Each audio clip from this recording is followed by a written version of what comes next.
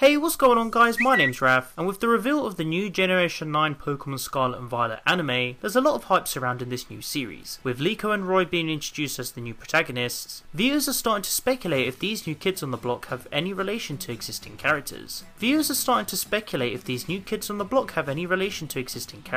And if they're fit for the job to take over from Ash Ketchum. However, it seems Liko has recently had the spotlight focused on her, and there is a possibility that she could be related to the world champion himself. There's a bunch of information to cover, so let's jump straight into it. Don't forget to leave this video a like to show your support, and I'll be sure to bring out my next video shortly. Make sure to subscribe if you're ready to keep up to date, and without further ado, let's begin. Let's start by discussing what we know so far about the Generation 9 Pokémon Scarlet and Violet anime. At the end of episode 136 of Pokémon Journeys, a new announcement was revealed. A short trailer was broadcast confirming that a new Pokémon anime series will be starting in April 2023, focusing on the Generation 9 Pokémon and region of Paldea. This series is currently named Pocket Monsters 2023. Here's what the official TV Tokyo anime site had to say about the new series. In April 2023, a new dream and adventure set in the entire Pokémon world will begin. In the video that was released to the world for the first time today, a teaser visual was also released, and the new appearance of the two main characters, the girl Liko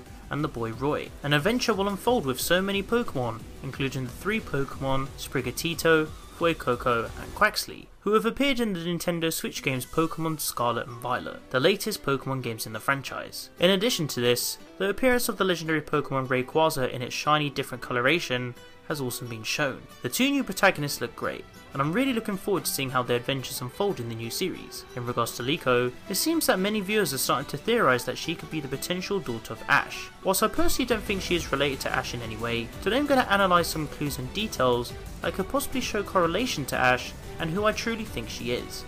Let's explore. Before I begin, the details I'll be discussing are in no particular order. This is just pure speculation. Let's start by analysing Liko's appearance. Immediately, we can gather that she has short black hair with blue strands as well. She has blue eyes and fair skin. When it comes to eyes and hair colour, many believe that Ash had a daughter, and some even think that it could have been with one of his previous companions like Dawn or Serena, but personally, I think this is just the standard appearance, and as we all know, there are many characters that share similar eye and hair colorations to one another, so to think these features simply imply that Ash had a daughter with another Pokégirl is a little bit of a stretch in my opinion, but who knows. Now let's take a look at some accessories.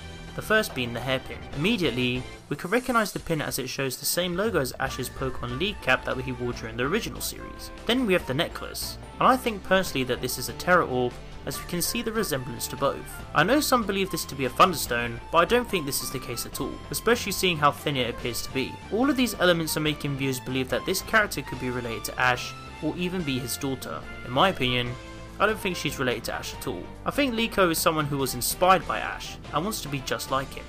Think of it like this. Maybe Liko watched the Pokemon World Championships and saw Ash win. Depending on how the broadcast was shown in Paldea, maybe Liko got an introduction to Ash and saw previous images of him during his quest, explaining all of the leagues he participated in, just before being revealed as the Alola champion and then the world champion. Another thing to consider is that I believe that the anime series will be in the same universe and timeline as the anime series we know, implying that she just saw Ash win prior to starting her adventure, and that automatically debunks how she's been related to him. Whilst there are a lot of similar concepts that both trainers do share, I don't think they are related in any way whatsoever.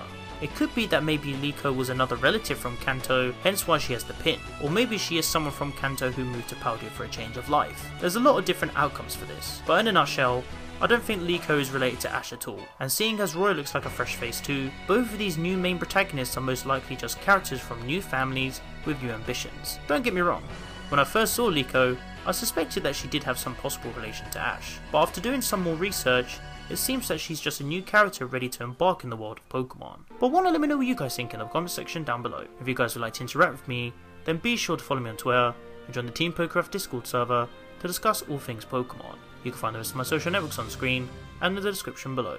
If you enjoyed the video, then be sure to leave it a like, as your support is greatly appreciated. Don't forget to share the video with your friends. Finally, make sure to subscribe to keep up to date with my videos, and click on the little bell to enable notifications so you guys get notified when I upload a new video. I hope you guys enjoyed this video, and be sure to stick around for more Pokemon content. Thank you so much for watching, and I'll catch you guys in the next one. Peace.